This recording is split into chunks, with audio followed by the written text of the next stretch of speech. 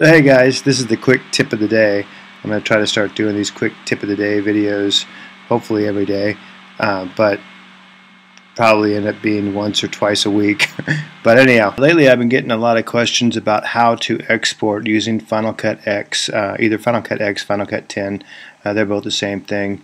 It's actually Final Cut Pro X or Final Cut Pro 10.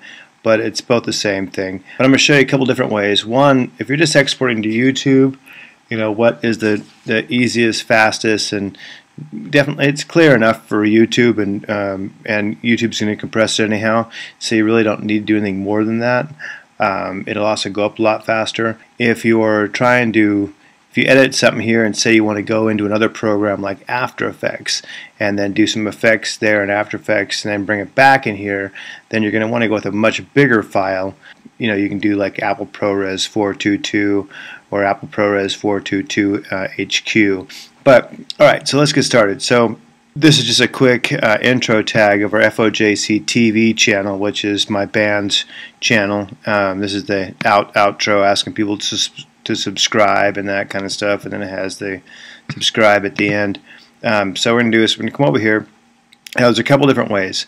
The easiest way is to come over to your right side. You're going to see a little box here with an arrow, and just click on that, and then you'll see DVD, master file, Apple device 720 or Apple device 1080p, Facebook, YouTube, blah blah blah. These are just presets I've made up. You probably won't have these here yet unless you actually start saving them there. And the ones you want, now if you're just doing something quick, like when I export this video, I'm just going to export it right to an Apple device, and I'm going to export it at 720 just so it's, you know, quick, easy. It'll go up to YouTube fast. You know, most people watch videos on YouTube. If they're going to watch them in HD, they're going to watch them in 720 or 1080p. And if I click on 720, so I'll just say 720, and then I'll come here and this video was the original video was a Chris Angel thing, so I'm going to take that off and just make it test. So test YT, and right here it'll show you that this video is going to be 36 megabytes. I mean, this video is only a few seconds long. So if I export that, click share, and you're going to see right here it's rendering, and takes a second. I'll actually edit this part out. Okay, so just got done rendering. It's at 95%, went to 100%. You'll see a little pop-up over here that says your share is a success. You can't see it all, but that's what it says. So if I click close, it's going to pop up iTunes, and your video will be over here in home movies right here. So if this isn't on movies, say it's on music, you just change this to movies, and if say it's on general or movies up here, you just click on home movies, and it's right there. And all you do when you're on YouTube, you can just drag this. You can just take this and drag it to your desktop if you want, and it'll go and it'll move to your desktop. Then after you do that, you can just take it and drag it to trash. But also, if you're on YouTube and you hit the upload button, you can also just drag this right over to the upload area, and it'll upload from there. Then after you're done, you know, delete it, because, like, you know, these are all pretty much junk that I don't need anymore, and it just fills up your hard drive. So just drag it over and delete it. So that's a quick way. The videos, most of the videos you see on my channel that I do in Final Cut, that's the method I'm using, just because the file size is smaller, they look fine, or whatever. If I'm going to do a music video or something like that, and I'll come over here and I'll click on the same button, and instead of going to one of these Apple devices, I'll go to master file.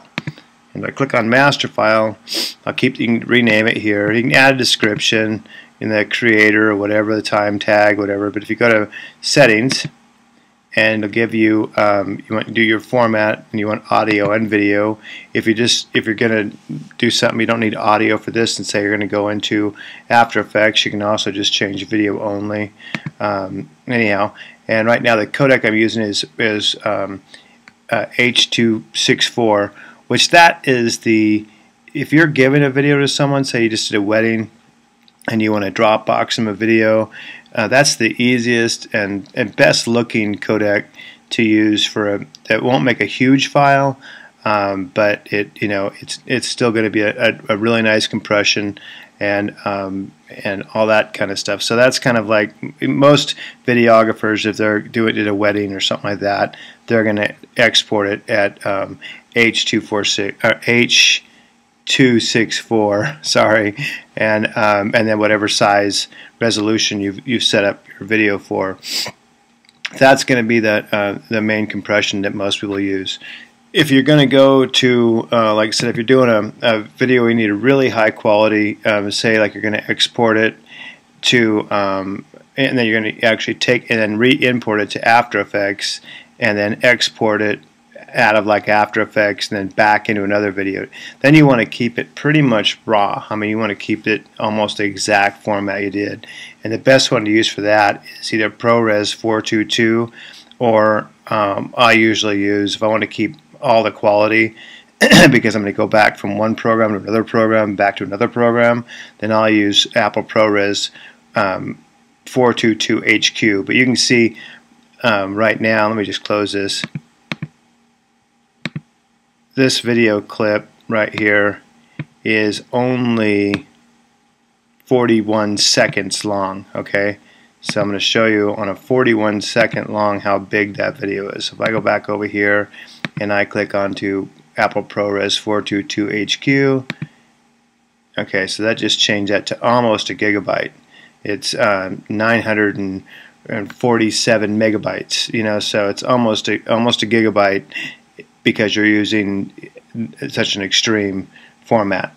So like I said, if you're doing weddings and that kind of stuff, or even uploading to YouTube, if you don't want to just use the Apple device, then your best format is the H.264, which that's the main format that most people use if they're using QuickTime. It's a great format. Your videos will look great and that kind of stuff. So anyhow, that's pretty much it. And then you just hit, if I wanted to export this, when I export this, it won't go into iTunes. What it'll do, the only ones that go into iTunes are the Apple devices. These will go where you direct them to go. So if I click on Next, now it's going to ask me where I want to go to. I'm going to put it in Movies, and I'm going to bring this up here and click Save. And now you can see it's right here is the rendering again. And it's rendering. This is only 41 seconds long, so it's going to render really fast. And that's it. And then you can upload it to YouTube from there. So hopefully this helps you out. And please, like and subscribe and do all that kind of stuff to this channel. That would help me out greatly. Talk to you guys soon. So hi, this is Victor and Alicia from FOJC TV. Our new channel is devoted to bringing something for everyone. Little comedy. Squeal like a pig boy. You want to lick my nose? Shush. I can hear you. Yeah. Music. You can dance in your seat or up on your feet. Liz, you hill. Little style. I just wanna be your woman. A little dramedy. What's dramedy? Drama and comedy together. Come over to FOJC TV. They can't see me, right? Can't see me. No. Are you the only? Yeah. Okay. Go over to FOJC TV and check it out. We're not preaching to you. We're not trying to sell you anything. We're not even asking you to comment and favorite. We're not even asking you to subscribe. We're begging you.